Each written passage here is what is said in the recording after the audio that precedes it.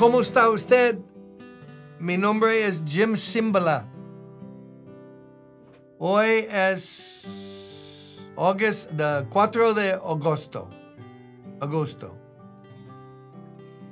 And I'm happy to be reading to you from 1 Samuel as we go through slowly. We're in chapter 17. Why don't you do me a favor? And by the way, somebody watching these devotionals send in a very generous gift, and if God should so move upon your heart, help us so we can help others. There's 1,000 things going on here as we're trying to minister to people in shelters. That population, you talk about a mission field? Check out the shelters and now hotels that are SRO in New York City with people who have been shipped here from border states, and they're from Venezuela, Honduras, Mexico, and they don't speak English. They're vulnerable. They need God's love. They need to be told about Jesus. Well, I know what one of you is thinking. They shouldn't even be there. Look, be that as it may, they're here. They're human. Christ died for them. And you're not more important than they are. And neither am I. So let's settle that. Don't you think some people are now more political than Christian? I think so. You don't hear the love of Jesus, friend of sinners, meek and lowly at heart. There's not a whole lot of that going around. But we can change that. So listen to this. David has slain Goliath. They're dead. The Philistines were strewn along the Shaharaim road to Gath and Ekron. And when the Israelites returned from chasing the Philistines, they plundered their camp. Not only was Goliath defeated, now the Israelites captured the material things, the loot, the bounty.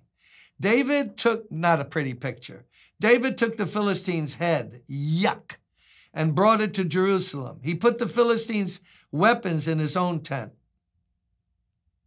As Saul watched David going out to meet the Philistines, he said to Abner, commander of the army, "Abner, whose son is that young man?" Here's where Samuel and the chronology of it, the commentators say it's not written in exact chronology. When did Saul really meet David? Or didn't he recognize him? Be that as it may, I'm reading according to the text.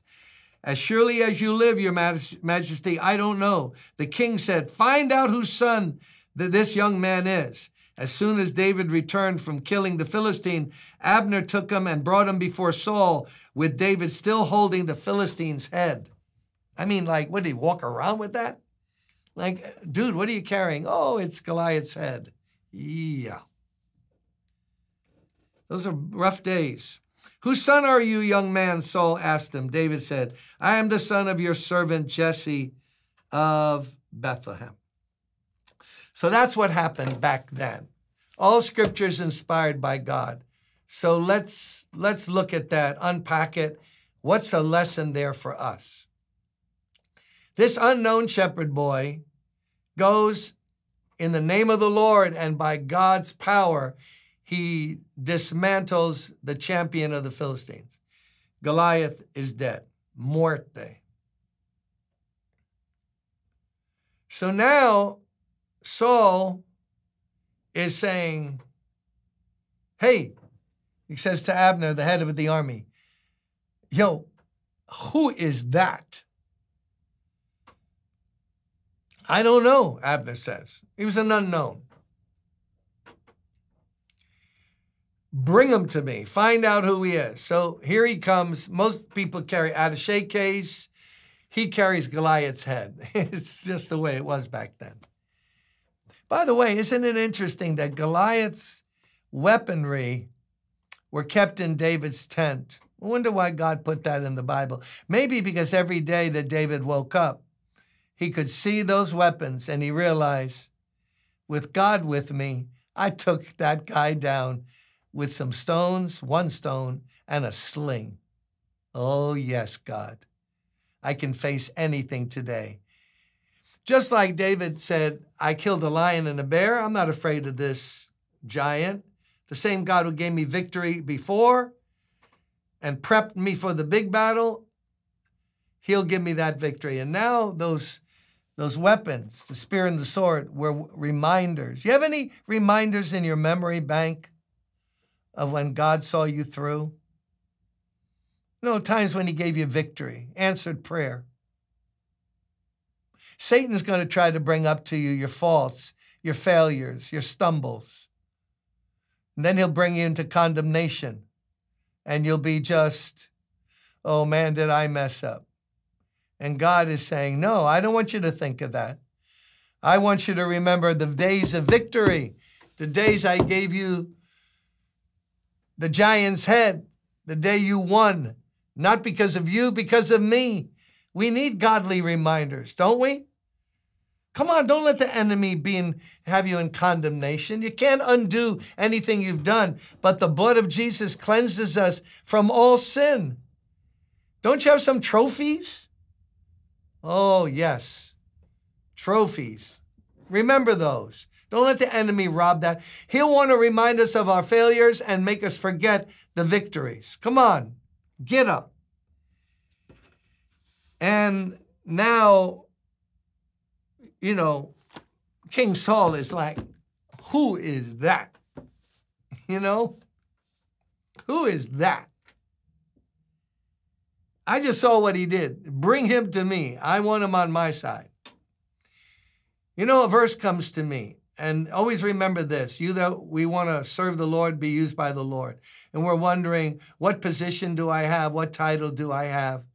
Promotion comes from the Lord. But here's a great verse. A man or woman's gift makes room for themselves. Listen. Proverbs. A man's gift makes room for him or her. When God gives you a gift, nobody can hold you down. That gift will make room for you. They were like, yo, David, we want to know everything about you. Like, what's your favorite color? What do you have for breakfast? Why? Because he did something through the gift of faith and audacity that he had from God. You read church history, the great leaders of church history rose to the top not by political means and lobbying and all of that junk. No, they were used by God in their preaching gift. They were used by God in some spiritual endowment that they got. And then everyone knew it. God is with that guy. That woman can pray. So we don't have to worry about, I want a title and they're not recognizing me. Listen, God will get you where he wants you. Just let his spirit flow through you and know that the gifts that he gives you will make room for you in the place that he wants to put you. Amen. Let's rely on God, not on ourselves. See you tomorrow.